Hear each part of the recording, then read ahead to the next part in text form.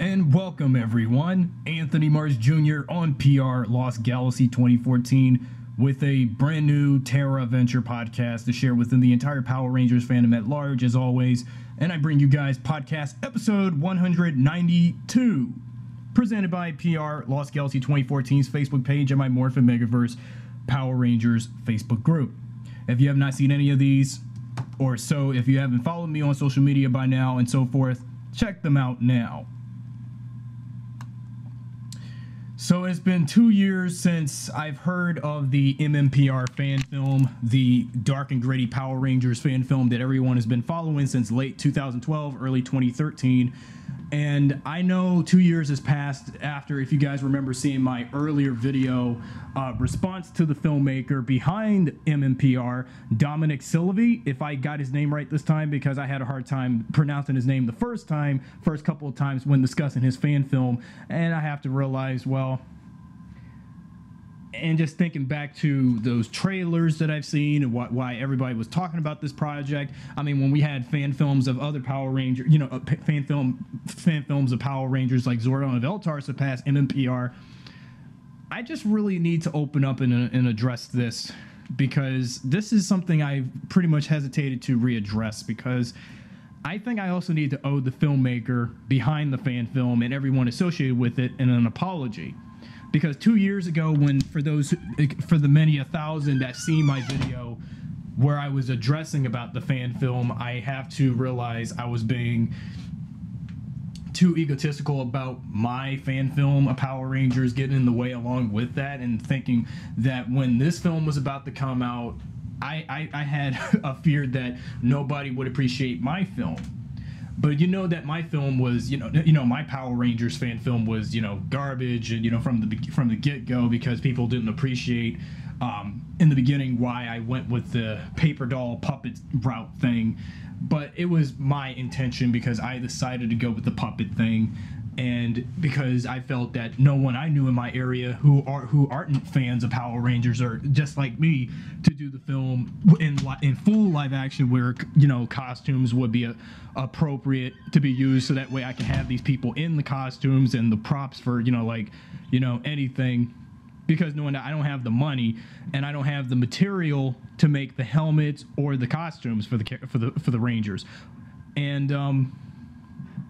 but looking at MMPR, I have to realize, and I underestimated this fan film, and based on its visual appeal, it is very visually entertaining. But actually, only the trailers itself, but we just never got to see, it's just the full movie never got to be made. But we only did get episode 1, which I saw on YouTube a couple of months ago, and that's been very long ago this quarter. But from what I recall, when the reason why, aside from the backer money and also the decline of the full release of MMPR, Dominic Silvey, who is the director and such of the fan film, had a personal family matter behind the scenes before the film or so would even be released. And it was going to take a while. It was going to take months and months. No wonder everybody kept, kept waiting and waiting for the film to fully come out, and every single part of it too. From what I recall, Sylvie's mother was his side focus, aside, from his pursuing on the project. That's why he that's why he had to spend some time off the movie off his project for a while, and focus on his family matter about his mother dying from an illness. And I feel sorry and Dominic, I feel very sorry that your mother passed away. And just recently, my father passed away last month from a cardiac arrest. Now I know how that felt. Well, I don't start my next Power Rangers fan film until next year in January, but I don't want to butt heads with Saban and Lionsgate's new Power Rangers movie because I'm going to spend 2 years on the thing, on my thing. So, but I just feel really sorry, Dominic, that, for the loss of your mother. And I really, really, really feel very sorry. I feel very sorry for that. And then, not to mention about the visual and such appeal in the casting. Of course, you do have Ron Wasserman, the legendary composer who has done every song for Power Rangers up until SPD. And then afterwards, well, of course, his Mystic Force demo wasn't, well received by Disney because they felt his themes, his rock and rap themes, weren't budging well with Mystic Force. And then, of course, you got David Fielding, known for playing Zordon in the original series. And, of course, Robert Axelrod, the voice of Lord Zed. So there are only three legendary Power Ranger cast/crew alums get to do have jobs in this film. Now, at first when I heard of the MMPR fan film, I just really didn't want to take it seriously. I was not into this seeing Power Rangers Dark Gritty thing. That was until that Power/Rangers film come along, but we'll get to that in a second. But when I saw some random fan film trailer of someone's Power Rangers fan film in such high concept and everything, I didn't want to accept it for looking dark and gritty, because even though this is the kind of thing that a lot of fans, for actually those who were former Power Ranger fans, have been dying to want for so many years, because I guess there are people out there who are just sick and tired of campy, cheesy, cartoony, colorful Power Rangers and will go for the more modern, dark, gritty, Dark Knight-esque approach of the Power Rangers in a film. Because that's pretty much what everybody pretty much wants nowadays. And I sort of did like it, but I still wanted to go geared toward faithful to the actual to the main series, where it was always colorful and campy and cheesy, and where the one-liners at times cannot make sense and things. And also seeing the characters in with the Rangers in spandex and the helmets with their unique visors and things. Yeah, that's the kind of Power Rangers I still want to keep to the bottom of my heart. But the dark gritty stuff, I don't mind it. But the only way you're gonna have to, the only way you can do the dark gritty aspect to these fan films is you just got to be careful how you're handling the genre of dark and gritty realism. At least you can try to add some comedy in there, as a substance behind the film, and one of the few elements that needs to be needed in order for it to be a good Power Rangers film. I don't want to see no further new Power Rangers fan film, dark and gritty as it is, where it's going to end up being like the next Power/Rangers film, which Joseph Kahn bastardized doing, because I know it's been okay. Let's talk about this compared to Power/Rangers. Now, when Power/Rangers came out, a lot of fans of the Power Rangers fandom, especially former fans, have felt that film that we got earlier this year was the more definitive Power Rangers movie, fan movie, where it could be dark and gritty, but at the same time, do it in a fashion that Hollywood couldn't do, because they feel that they like to look Power Rangers down upon, because they still, disregard it. Even like Khan, who directed that piece of garbage again, said that the film was, that he wanted to do something that Hollywood would have did if they were to take on a franchise that was an extremely silly children's property. But Dominic Sylvie, with his MMPR fan film, on the other hand, at least he knows exactly what he is doing with his reimagining take on the Power Rangers, but mostly only Mighty Morphin. And I do think that his reimagining of Power Rangers is actually better than Joseph Kahn's, non-fan like reimagining, where it's just too grueling to watch with all the blood and the violence and the character deaths. It was unnecessary. And of course, I never did caught on to the fact that Power Slash Rangers in itself was actually a satire of Hollywood's current, you know what, ongoing shtick of, remaking every children's property that we loved from our childhoods, our ever delightfully colorful childhoods, and then bring them into this gritty, sadistic, depressing, state of realism. And that's what I felt I didn't appreciate out of I did not like out of Power Slash Rangers. And it seems that I also, again, have to, in accommodation and an apology to the filmmakers behind MMPR, the fan film, that I should have never said what I said 2 years ago, thinking my Power Rangers Lost Galaxy fan film was going to be better, when no one, actually, I had to realize and wake up and realize that, my fan film was nothing, actually. I mean, I made it for nothing. I was just only doing it for my personal entertainment and nobody else's, because of the whole paper doll thing. But if you wanted to do your gritty Power Rangers film and, well, at the same time, keep it faithful to the series, good for you, Dominic. But I have to apologize and open up to what I've said 2 years ago, but say it in a similar way. Because I think your movie is better than Power Slash Rangers. It really is, because at least your Power Rangers fan film does not have blood and drugs and characters cussing or characters having sex. At least we don't have that kind of stuff, and at least I don't see that kind of stuff in your movie. Your movie is trying to be your movie. You see, Dom, your Power Rangers movie reminds me so much of some of the drama shows that I see on, primetime television. But if we had a primetime, Power Rangers like web series or something, and if this was like NCIS or any of the shows you have on Sci-Fi like Defiance or Haven or Continuum or Dark Matter or any of that stuff on TV, where you have these kind of shows with this high-tech, highly advanced production quality, where it's all gritty and real looking. That's exactly what your movie reminds me. This is exactly what your Power Rangers fan project reminds me of. It reminds me so much of some of the shows that I aforementioned, especially something that if Sci-Fi were to do their own similar Power Ranger-like show, but isn't Power Ranger based, but take the inspiration of the franchise's overall substance and make it something exactly like that. You know what I'm saying?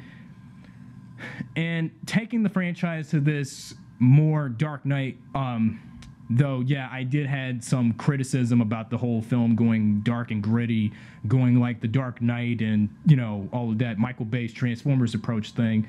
But that's what the Power Slash Rangers film did. I mean, mixing elements of Kill Bill and, the Kill Bill movies and Terminator Salvation and the first G.I. Joe movie, and just put all of those elements into a blender. And what do you get?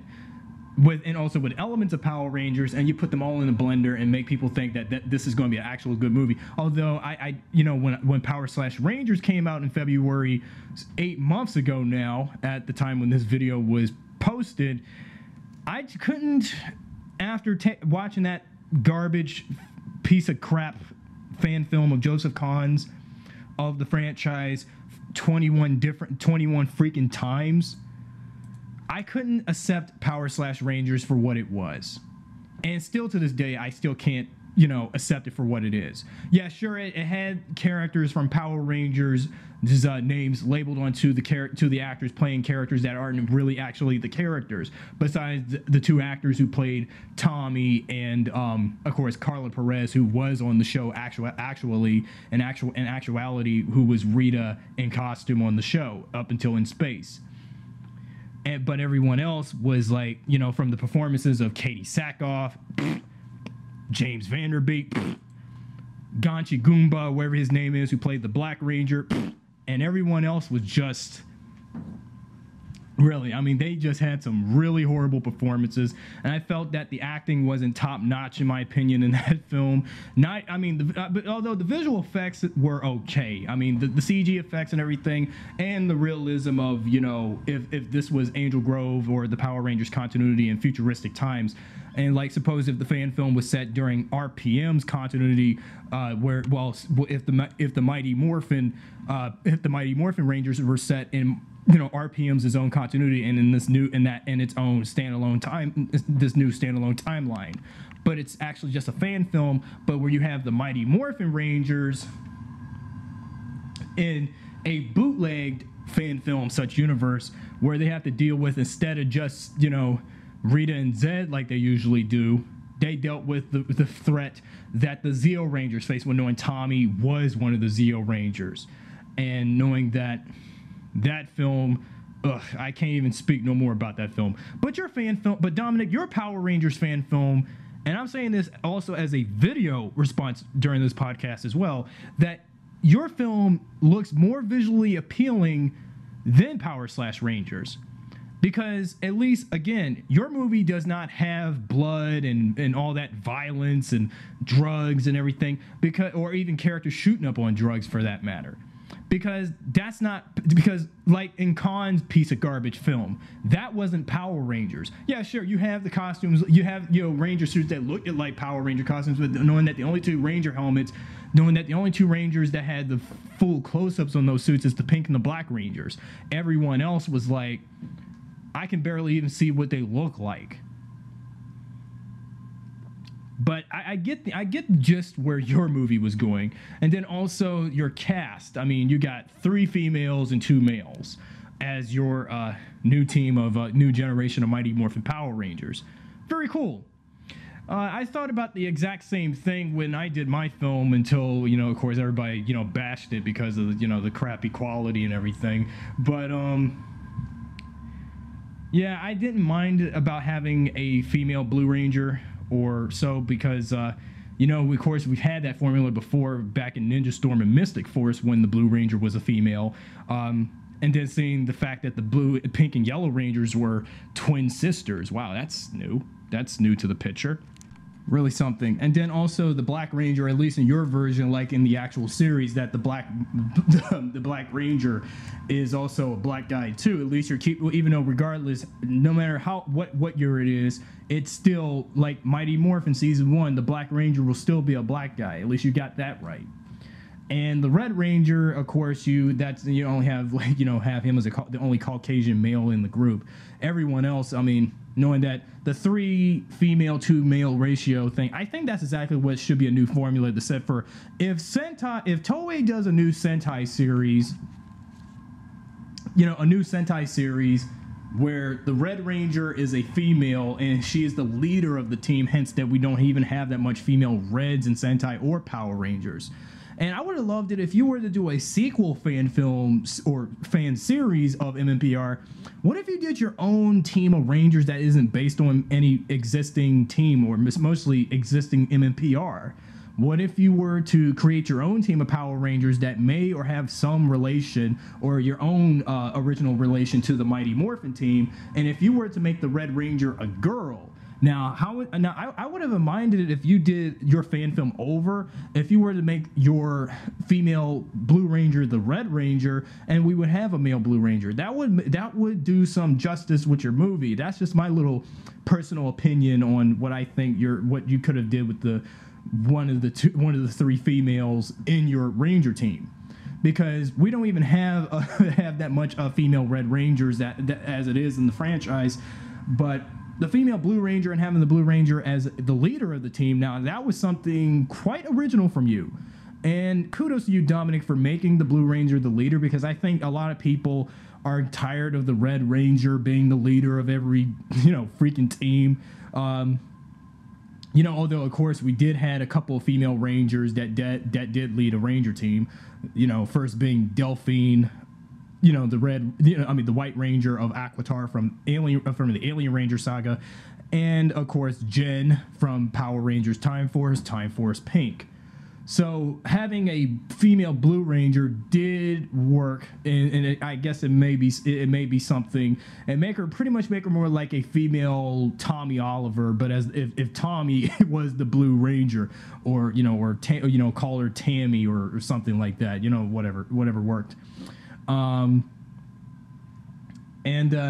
Lord Zed with a very demented human form. I've seen the poster every time I even Google search MMPR fan film. Every time I see your version of Lord Zed, it's like I'm seeing Darth Vader, Darth Maul meets Freddy Krueger but it's Lord Zed, like a Freddy Krueger, Darth Maul hybrid, being holding and wielding Lord Zed's, wielding Zed's Z staff, and that's exactly what his design looks like when the way how you reimagine Lord Zed. If Lord Zed looked at like Freddy Krueger meets Darth Maul, but with the hood on and such, and holding that staff, and of course the tagline. I really underestimated the tagline for the film. The whole evil rebuilt, power reborn. And I couldn't when I heard that tagline from your couple of trailers, even though you had a hard time trying to put your whole film out due to your little personal matters, but I really did think that the whole evil rebuilt, power reborn should be a new standout, because even I think all of us Power Ranger, all of us fans of the franchise and for filmmakers, and inspire filmmakers if we're going to do fan films of any franchise, including Power Rangers. I think this is the kind of better approach and the more better inspiring role model of a inspiration to follow from you when it comes to reimagining the Power Rangers mythos. I mean, Cisco Davis, my friend, your films of Zordon and Veltar was great and all, and I still liked your approach on your Power Rangers movies, but Dominic Silvey, I really underestimated his approach on the Power Rangers in terms of reimagining. But Joseph Kahn's film, garbage. So it's best off that you're the more inspiration, you're a bigger inspiration to further and their coming fans, for that matter, to do a more gritty, realistic Power Rangers film. But at least you're keeping something faithful to the actual series, where of course you got the great Ron Wasserman, you got David Fielding, Zordon himself, you got Robert Axelrod, Lord Zed himself. I mean, there you got 3 alums from the actual Power Rangers TV series in your film, and that's pretty much a major plus. Of course, and even like back when I saw the Zordon and Veltar fan film, where they had cosplayer Sony Arlen, who is a big Power Ranger fan herself, do Divatox in her film, and I felt her approach of Divatox was pretty good, and also the actress who played Rita in that fan film, she was pretty good too. So even though you got an actor to play the reborn, reimagined Lord Zed, but in terms of his human form, but I just never found out who the actor was. I haven't been on IMDb yet and stuff. So, and then also most of the actors you got for the Rangers and everyone else and the Silver Guardians, and also speaking of which, the Silver Guardians, you really got me there with your little Time Force reference. You were pretty sneaky throwing a Time Force element into a Mighty Morphin based movie, and knowing and I'm figured. Now, how does the Silver Guardians fit in the Mighty Morphin era? I mean, this Mighty Morphin little thing you just did, and knowing that the Silver Guardians was of the Time Force era and not Mighty Morphin era, because that's what got me. That's what got me the most. I just really underestimated it. And then Silver Guardians, I mean, yeah, because, the Silver Guardians were great, supporting characters in Time Force when, especially when Eric, who was, of course, the Quantum Ranger, leading the Silver Guardians under, Wes as his father, as his company. And then Project Ranger. I think you were also being a little slick that you also threw a little small notion for those of the RPM side of the Power Rangers fan base, that you were going to add Project Ranger into this thing. I think when I was watching RPM, I don't think I recall not one episode of RPM have I ever heard Dr. K mention the words Project Ranger. I guess I must have misheard while watching RPM. I think I need to rewatch the whole series of RPM again and see if I was correct or incorrect on that point. So all in said, that the MMPR fan film, I feel that it looks better. It's a more dark and gritty, accurate fan film reimagining of the Power Rangers, and it is indeed way better than Power / Rangers. And I mean, don't get me wrong, Dom. I mean, your movie was better, and I feel that the fans, and I know, you know, my dear friend, fellow subscriber and such, you know, John of Mr. Weenie Productions, he has been looking for this film of yours for the last 2 years, and I know, despite the many delays of having the film out and everything, and Kickstarter, you know, what you was going with your little fiasco with Kickstarter about the backer money for it. I mean, all has been done, all is said, my friend, and all is forgiven. And also, I even have to continue my condolence of your, you know, your fallen family member that you've lost for, you know, and then also, as much as I've lost my father, but at least when I you know, I don't start my next movie until, you know, January, or if not February, so I won't have to butt heads when Saban and Lionsgate does their Power Rangers reboot film, you know, which is going to be filmed between January to April. So I cannot be butting heads with Saban and Lionsgate, and I don't want, you know, Saban and Lionsgate